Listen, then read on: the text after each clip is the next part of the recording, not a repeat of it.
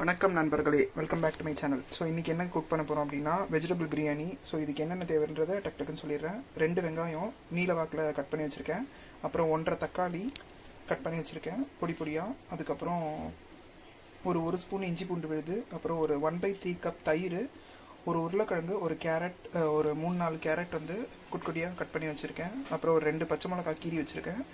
இங்கே வந்து பார்த்திங்க அப்படின்னா 1.25 அழாக்கு அரிசி வந்து ஒரு 15 மினிட்ஸ் ஊற வச்சு எடுத்து வச்சுருக்கேன். அதுக்கப்புறம் இந்த சோம்பு, ஏலக்காய் அந்த மாதிரி ஐட்டம்ஸ், அதாவது பிரியாணிக்கு தேவையான ஐட்டம்ஸ். அதுக்கப்புறம் மிளகாத்தூள், மஞ்சத்தூள், உப்பு, அப்புறம் கரம் மசாலா, இவ்வளோ தான் தேவை. ஸோ எப்படி பண்ணிடலான்னு பார்க்கலாம்.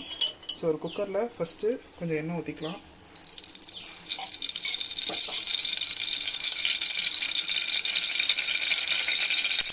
எண்ணெய் நல்லா காஞ்சதும் சோம்பு, பிரியாணி இலை, பட்டை, கிராம்பு எல்லாத்தையும் சேர்த்துக்கலாம். சோம்பு நல்லா பொரிஞ்சு வந்ததும் வெங்காயம் சேர்த்துக்கலாம்.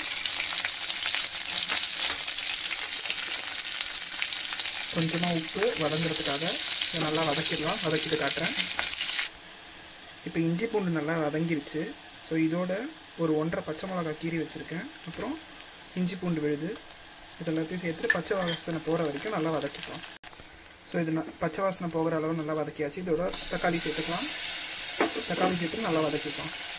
இப்போ தக்காளி நல்லா வதங்கிட்ட பிறகு ஒரு 1.25 ஸ்பூன் மிளகாய் தூள் சேர்க்குறேன். இது வந்து காஷ்மீரி மிளகாய் தூள், கலருக்காக வேண்டி தான். ஏற்கனவே நம்ம வந்து பச்சை மிளகாய் சேர்த்துருக்கோம். ஸோ உங்களுக்கு காரம் எவ்வளோ தேவையோ அதுக்கேற்ற மாதிரி போட்டுக்கோங்க.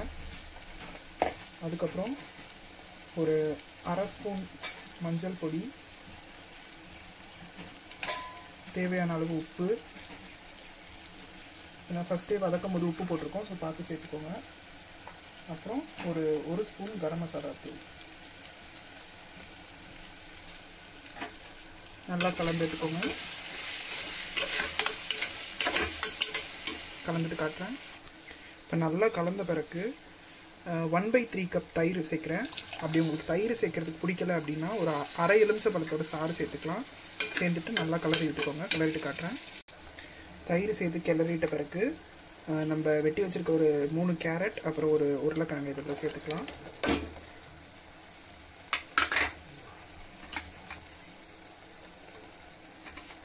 சேர்த்துட்டு இது ஒரு நல்ல கிளறிக்கோங்க.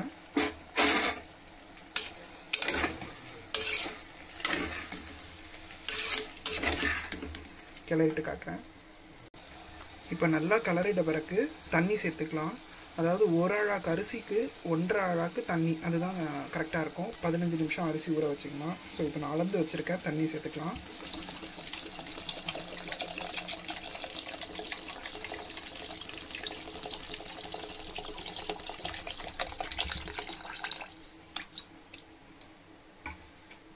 தண்ணி சேர்த்துட்டு ஒரு கிளறி இந்த டைமில் உப்பு காரம் எல்லாம் கரெக்டாக இருக்கான்னு பார்த்துக்கோங்க.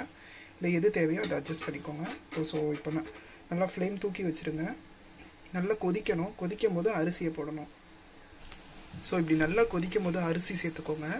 அரிசி சேர்த்துட்டு குக்கர் மூடி போட்டு ஒரு விசில், அதுக்கப்புறம் 5 மினிட்ஸ் சிம்மில் வச்சிங்கன்னா கரெக்டாக வந்துடும். ஸோ இப்போ அரிசி சேர்த்துட்டு நான் விசில் வச்சிட போகிறேன். முடித்த பிறகு எப்படி வந்திருக்குன்னு காட்டுறேன். இப்போ அரிசி சேர்த்துட்ட பிறகு லைட்டாக ஒரு கிளறுங்க. ரொம்ப கிளறாதீங்க, ஏன்னா சாப்பாடு உடஞ்சிரும், அரிசி உடஞ்சிரும். ஸோ லைட்டாக இப்படி கிளறி குக்கர் மூடி போட்டு மூடிடுங்க.